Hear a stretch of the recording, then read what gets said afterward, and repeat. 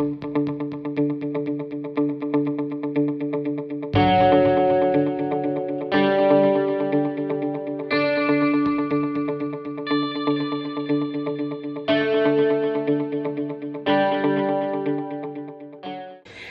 it's T with TeaQuilts, and I'm here with a pattern that I'm calling Gloria Floral Giant Quilt. We're actually taking a quilt block, making it big, and you can make it into a quilt, or you can actually use it as a quilt backing if you like it that way as well. That's what I'm thinking about doing with them, but I'm not sure yet. And my quilt guild is actually doing this project, so I thought that I would share it with you as we are working on them. We're probably going to do 2, maybe 3 of these in the next year, so I thought, why not go ahead and make a video. Now the guild just gave us this part here, and then I've added the 2 borders on the side.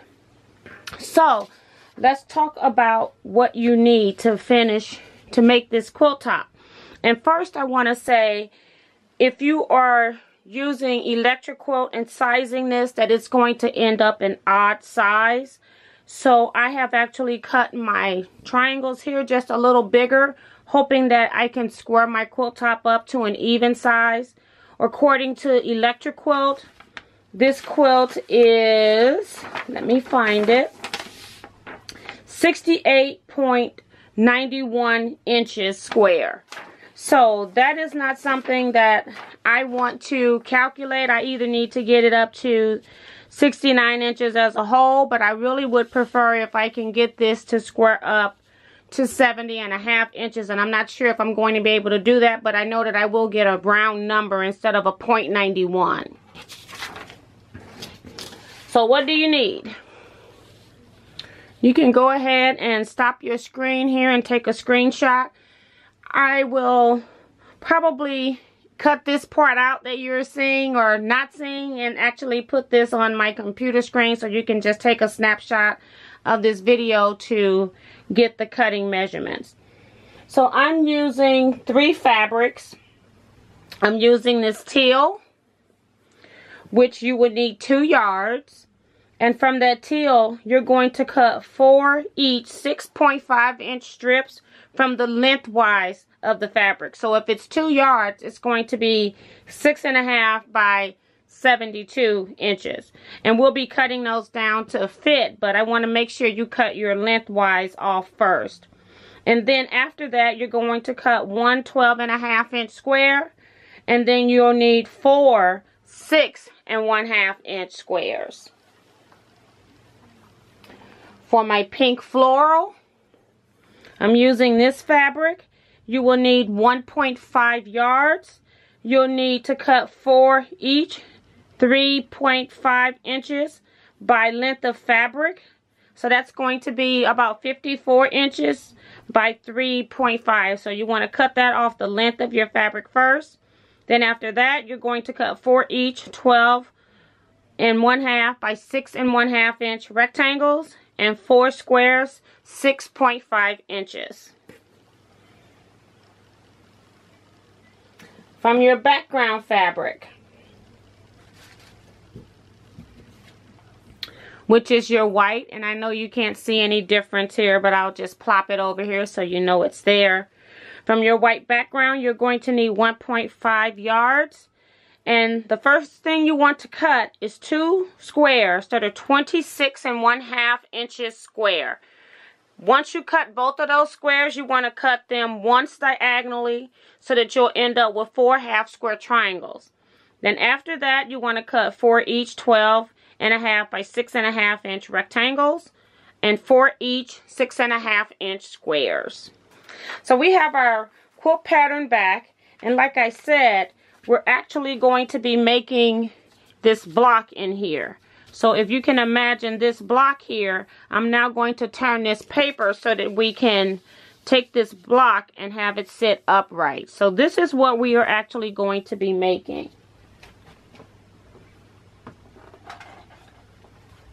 And I'm just going to use a marker to show you how this is pieced. It's very simple. You just have 5 rows of pieces that you're going to be sewing together.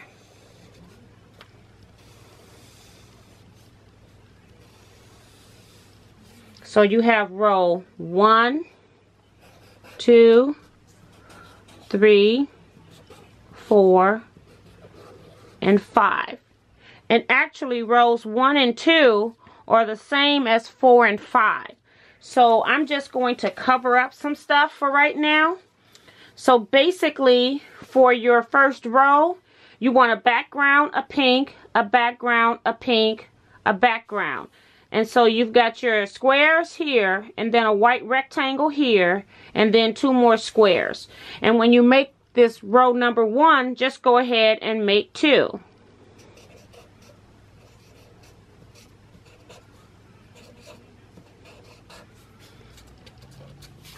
Then I'm going to slide down to row number 2. And let me fold another piece of paper for the top so it covers up row 1. So for row 2, we're going to need a pink square, a teal square, pink, teal, and pink. And when you do that, you're also going to make 2.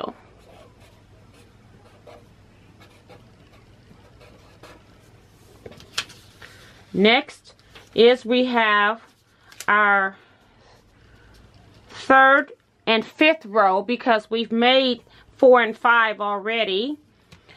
You're going to use your rectangles, your white rectangles, your pink rectangle, then your teal square, and then your pink rectangle and your white. And so once you do that, you're only going to make 1 of these.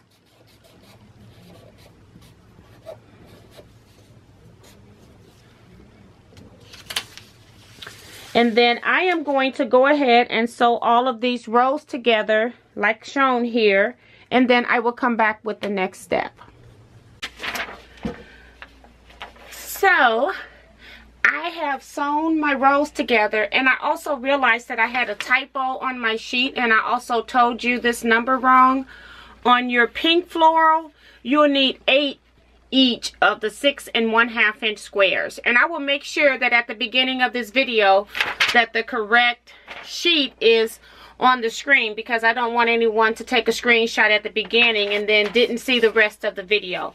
But I know that I said 4 because I was just reading off the sheet, but that's actually a typo, so I'm going to make sure that I give you the corrected sheet on the screen at the beginning.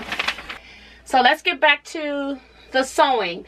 I have on my board my rows for row 1 and 2. You actually make 2 of those, the exact same thing. And then I have row 3, which is different. Since the pink is alternating in each row, as you can see where it's down, up, down, up, down, I decided to press my rows toward the pink, because then they will all nest together opposites when I put my rows together. So here is my second row 2, which in this layout is now row number 4, and then my second row number 1, which is my row number 5. So that is my quilt top, and I am not going to show you the next step where I'm just sewing all of these rows together. So that is just very basic sewing. So I will do that, and then I will come back with the next step. Okay, I am back. I have sewn this completely together, and I have also pressed a crease in the center of my quilt here at the top and here at the bottom.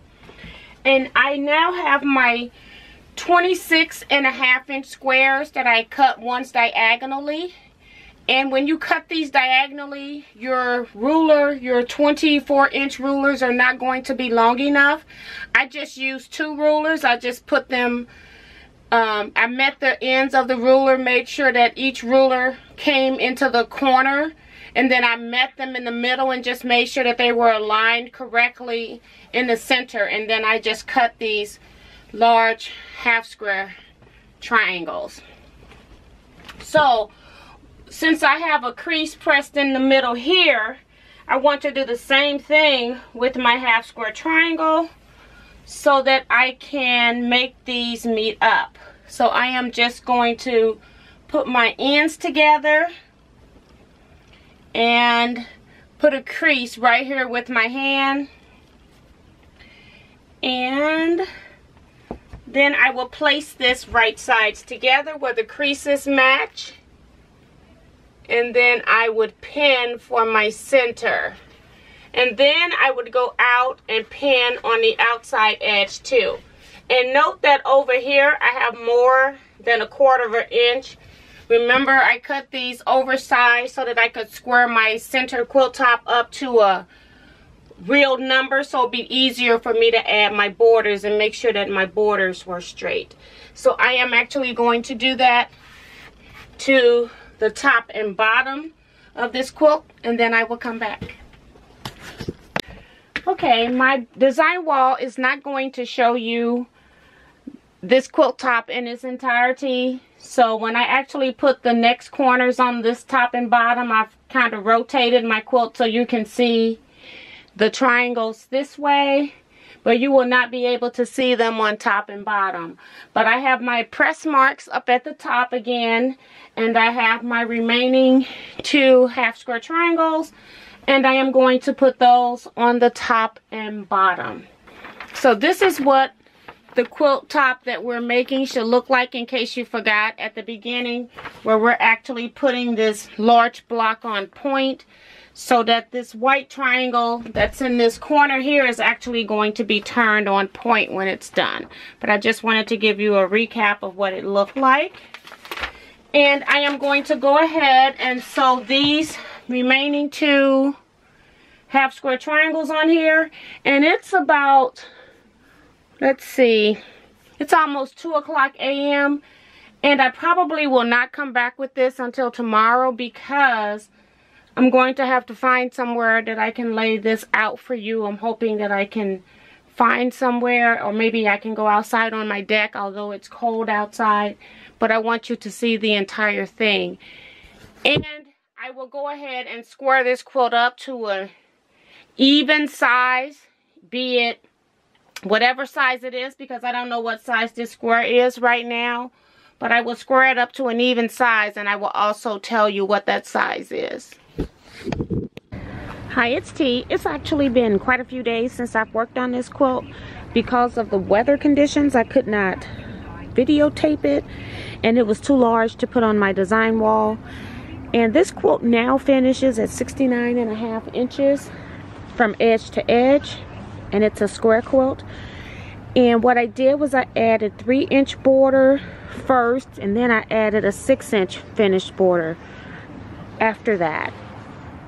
So I will add the cut instructions for the border, and what I did, I actually squared my center up to 51.5 inches, and then added my 2 borders on the outside to make it easier. And I can't get it to lay flat. I've got leaves all on my deck, and I don't feel like sweeping up the leaves, so you'll have to forgive that. But I did want to come and just show you the finished product.